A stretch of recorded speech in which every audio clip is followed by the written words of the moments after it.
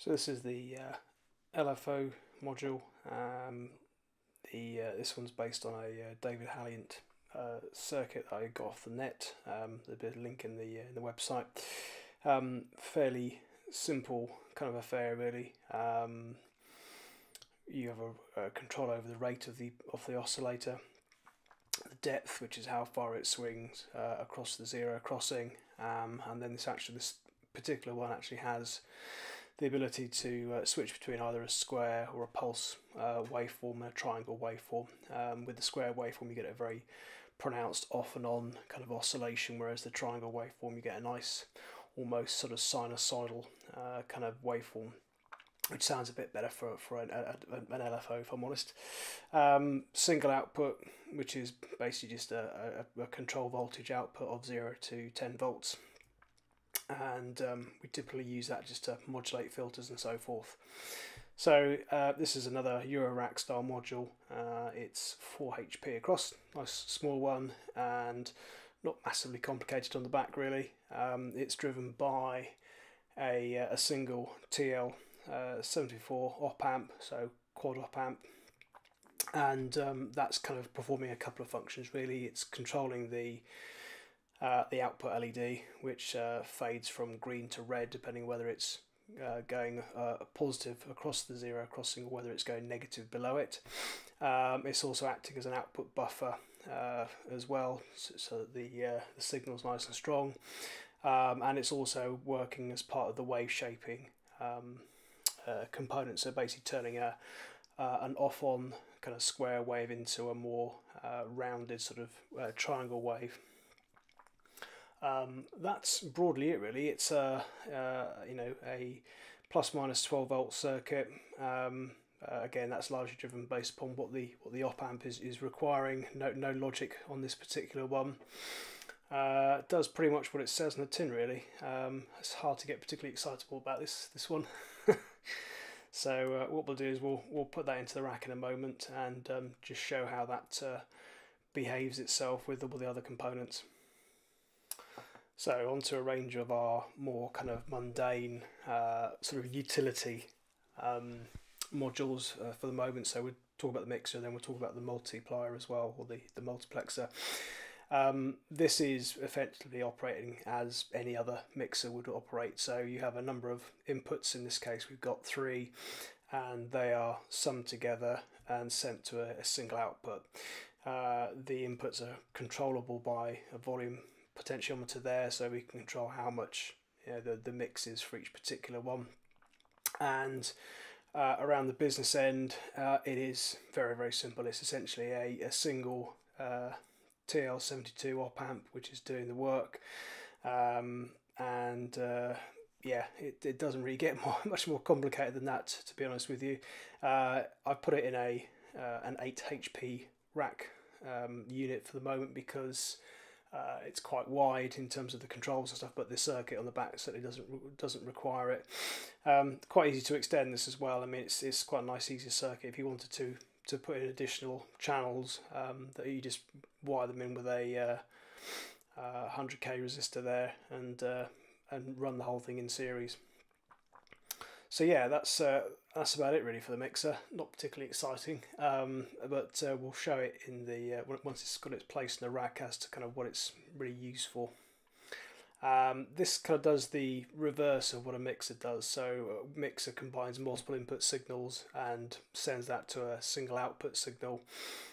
What this is doing is it's taking a single input signal and sending it to output signals. So there's actually 2 channels within this particular unit itself. So this allows me to have 2 individual independent inputs, and then for each independent input I can then send those to 2 individual outputs. And this is really quite useful when you start to kind of chain lots and lots of modules together. Particularly use this one for any kind of gate and envelope control. So typically the output of the envelope goes into here, and then we can send the envelope output to the voltage control filter as well as the voltage control amplifier, and it just basically saves us having to build 2 envelope generators. Also, if we wanted to trigger things off multiple gates, then we could basically send the gate input into there and then send the outputs across that. These are chainable as well, so if you wanted to kind of get 3 outputs, then you could take the single input there, output there, put that on into there, and then you get your other 2 outputs. And again, these are reasonably sort of straightforward to build. This one's based upon a TL74 op amp. All it's really doing is it's just taking the inputs and buffering them so that the the audio input or the signal input is not degraded, as it's basically shared across 2 outputs. You could build this via a passive without the op amp, but there's a danger that, you know, the more outputs you have, the more you're spreading the output signal, and therefore that might be a little bit weaker. Yeah, so that's it really. I'll say, as with all the rest, we'll plug this into the rack to sort of show what it does, and it doesn't really do anything particularly exciting on its own. It's only when it's used with other modules that it really starts to add a bit of value. So we've got everything stuck in the rack again, and this is probably looking a little bit like spaghetti junction because there's a whole bunch of cables going on.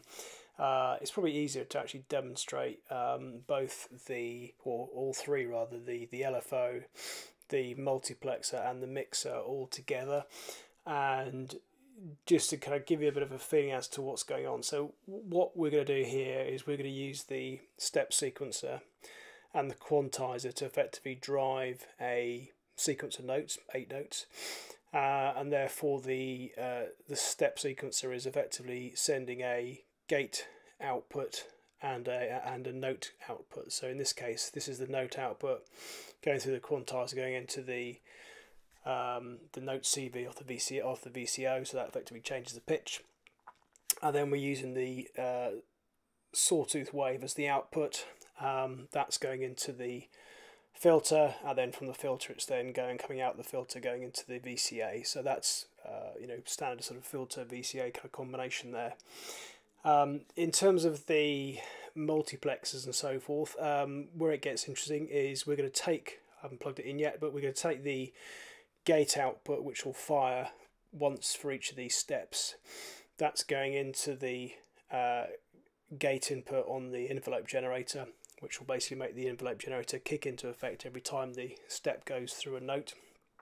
But what we're doing this time that's slightly different is we're taking the envelope output and we're passing it into the buffered multiple.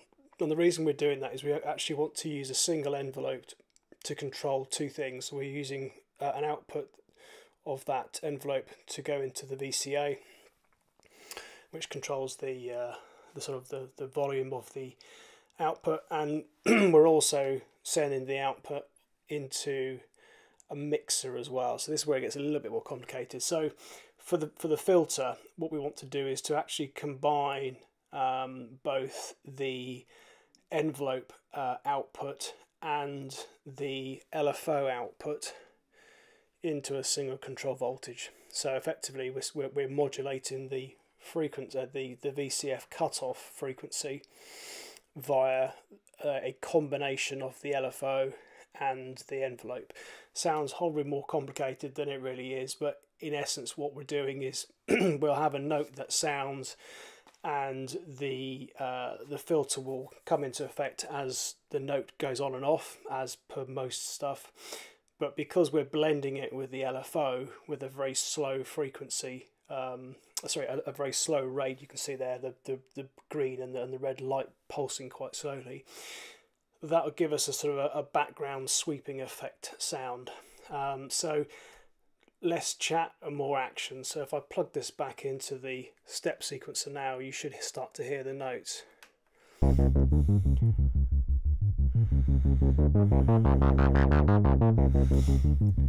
So if I turn the mix of the LFO down a second, then what we're hearing now is just the envelope generator controlling the VCF.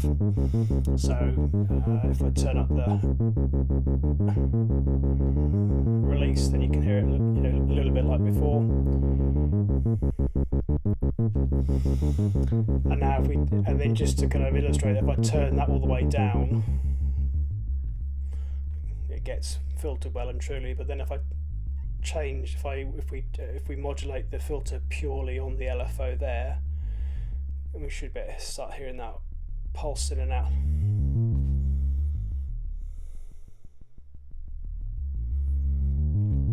So the nice thing about the mixer is we can actually control two of these things, so we can decide what is the nice best sort of combination of the envelope generator and the LFO to give us that nice sort of sound that we're after.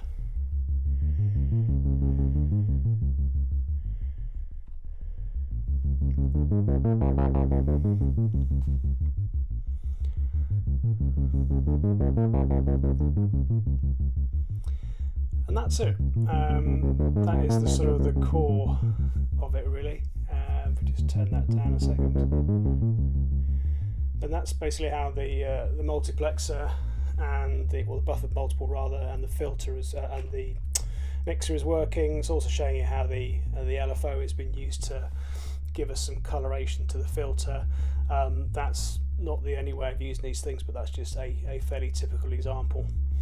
So with that, I shall wrap up, and next time we'll talk about the step sequencer and the quantizer. They're the last two modules that I'm going to cover. I'm not going to bother talking about the Vactrol at the moment, because that was sort of built as a temporary solution for the VCA, and it doesn't particularly work very well either, so never mind that. So yeah, I'll wrap up here, then we'll talk about the step sequencer and the quantizer next, and then that will be the full rundown build, and hopefully I'll sort of string it all together, get some triggers from a drum machine, and sort of show you how it starts to hang together as an actual usable instrument.